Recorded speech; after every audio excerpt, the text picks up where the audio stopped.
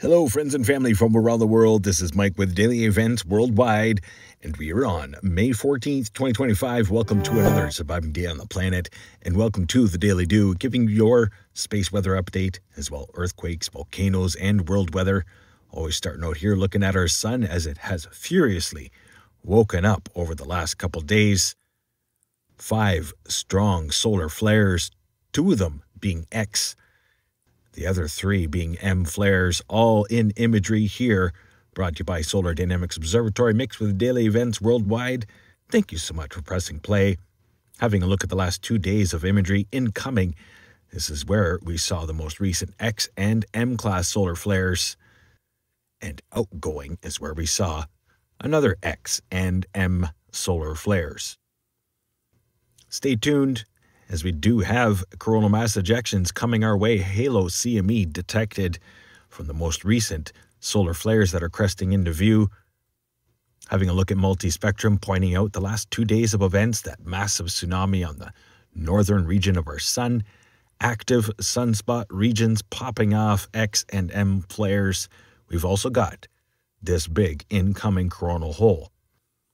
Not only that, we've also got a pretty large plasma filament still stretching from the surface, northwest region. Here is a look at the most recent M-class solar flare that was detected early this morning. Sorry, this was the X-class solar flare. My bad. Slow down imagery of this strong X 2.2 solar flare. Another way to see our sun here, 171 angstroms, as we've got 3 sunspot regions to deal with. One of them is completely Earth-facing. The other 2 is cresting out and cresting in. Amazing imagery here of the active sunspot region coming into view. Having a look at another light, able to see these sunspot regions in fluid motion. It's a big one, folks. Getting ready for this week's Earth-facing party. 4087 could be bigger than 4082. That was Earth-facing just a while ago. Sorry, 4086. Definitely going to be keeping an eye on that. It has gone delta. Space weather conditions currently, we are under strong radio blackout impacts. High-frequency radio communication, loss of radio contact for about an hour. Solar winds are coming in at 439 kilometers per second. Here's a look at our solar X-ray flux, 2X and 3M solar flares. Our sun has furiously woken up. Solar proton flux, we were hammered yesterday. Geomagnetic activity slightly climbing up into the KP4 range. And that is ahead of this most recent coronal hole that we are looking at. Space Weather Prediction Center not including the most recent coronal mass ejections. Stay tuned as they will be updated. But in these models, in the bottom diagram shows the velocity and solar wind speeds. So that dark red is going to be coming towards that little green circle, which is Earth. And that is expected on the 16th into the 17th. We will see a strong geomagnetic event. Stay tuned. Here's a look at LASCO 2, showing the last 2 days of cosmic energies leaving our sun, and of course depicting all the coronal mass ejections that took off from the most recent solar flares and plasma filament eruptions.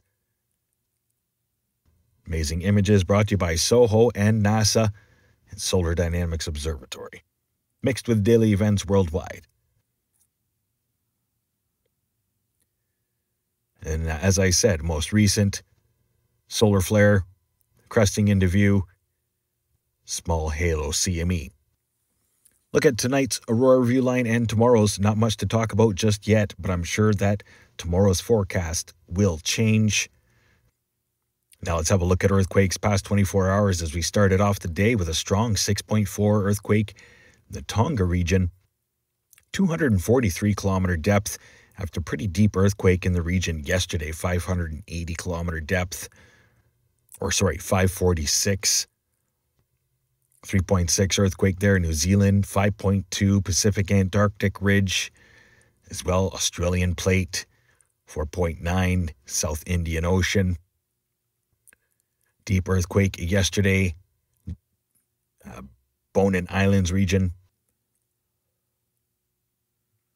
As well, the 6.0 earthquake, Fry, Greece, well east of Santorini. Central America has been pretty busy, 5.2, Sechura, Peru. As well, the Caribbean, 4.5, 4.7, 5.9 there, southern Mexico, Loreto. That was yesterday. Notable earthquake here, Valmy, Nevada, 4.1 magnitude, followed by a few aftershocks. Hawaii, still rumbling and not erupting right now. Waiting for episode 21, or it could be 22, since December 23rd, 2024. Now let's have a look at the last 7 days for shakers and movers and take a quick moment to thank you all for watching and being a part of this journey and this channel here with Daily Events Worldwide, doing my best to give you the daily updates when I can. I appreciate all of the love and support and all of the memberships. I appreciate the loyalty, patience, and understanding during some time off, which sometimes is very much needed. If you live in an earthquake-prone zone, please just have a plan. Be ready.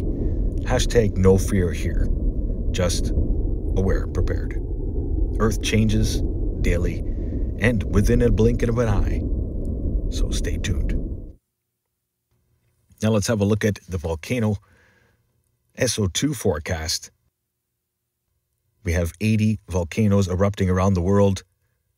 Here is a look at the most recent sulfur dioxide plumes taking off from an active ring of fire right now. And as well around the Banda Sea into the Philippines, big eruption at Canloon, eruption at Merapi this morning. Heavy SO2 contents coming out of Central Africa, as there are 3 volcanoes in that region. Notable eruption at Mount Etna. And peculiar SO2 still coming out of the Caribbean. A lot of pressure ready to release. Stay tuned, stay aware and prepared. Now let's have a look at the world weather forecast brought to you by windy.com. Big low pressure system here will be trapped for quite a few days heading up into the central United States. Watch for days upon days of wild weather across eastern and northeastern United States and Gulf states. Long range forecast, another low comes in. Low pressure systems still trying to get through the huge high pressure ridge. Long range forecast could see a very strong low pressure system scoot up the eastern seaboard into the Atlantic provinces, but big high pressure ridge building in the North Atlantic could break things down, but definitely going to ramp in Atlantic hurricane season 2025. Having a look now at Australia, Southeast Asia, New Zealand, and Africa. Low pressure system grinding into New Zealand for Saturday and Sunday. Rain scooting down the eastern seaboard of Australia. Monsoon rains and low pressure systems grinding through India and Myanmar. Could see a cyclone heading towards Yemen in the long range forecast. Quick look here at the North Pacific. Been talking about the huge high pressure ridge that has been blocking all these low pressure systems and scooting them northward over the Rockies. Well, there's another high pressure ridge moving in to join forces towards the end of the month.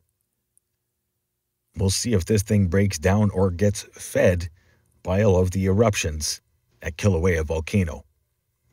Could see pretty intense cyclone coming towards Alaska in the long range. Going to leave you here looking at satellite imagery overlooking North America as we've got that huge low pressure system here over the Gulf states, grinding up into eastern parts of North America, has been trapped since pretty much the 10th of May. 4 days now. Lots of rain for eastern United States. As well, watch for that high-pressure ridge to break down eventually, and we'll see a lot of strong systems in the long range. And as well, lots of warmer temperatures as summer is right around the corner.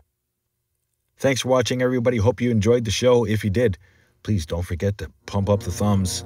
Get in the comment section down below. Stay safe and healthy, aware and prepared. Much love and good night.